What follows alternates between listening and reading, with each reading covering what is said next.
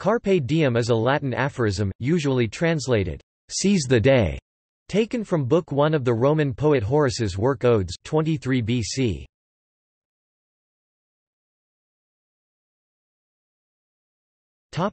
Translation. Carpe is the second-person singular present active imperative of carpo, pick or pluck, used by Horace to mean enjoy, seize, use, make use of. Diem is the accusative of dies, day. A more literal translation of carpe diem would thus be, pluck the day as it is ripe. That is, enjoy the moment.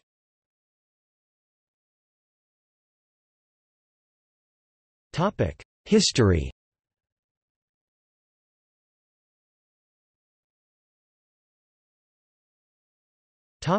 Sources. Text from Odes 1:11. In ancient literature.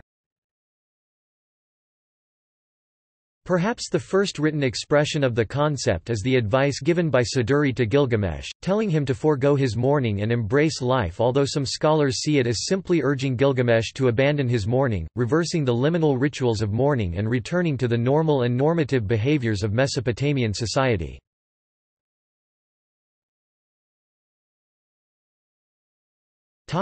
Meaning. In Horace, the phrase is part of the longer Carpe diem, quam minimum credula postero, which can be translated as, "Seize the day, put very little trust in tomorrow, the future."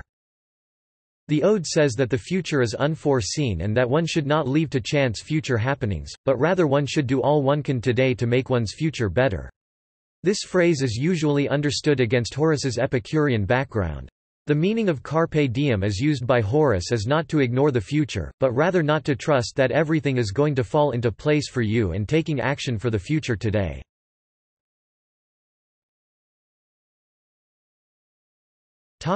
Related expressions.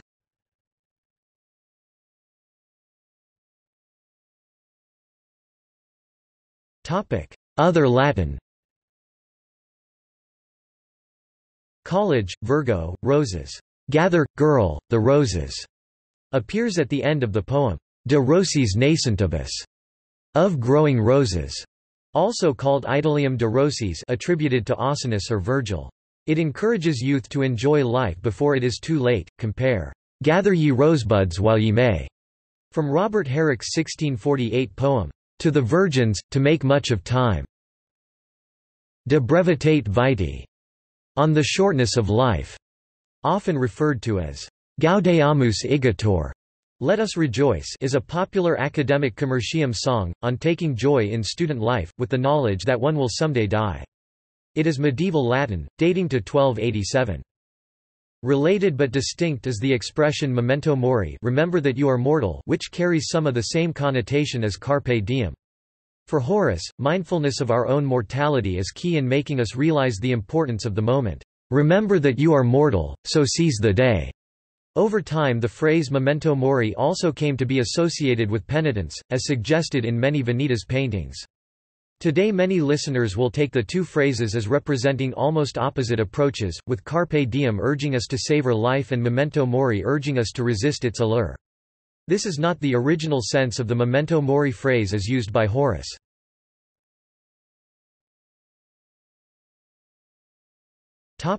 Contemporary English.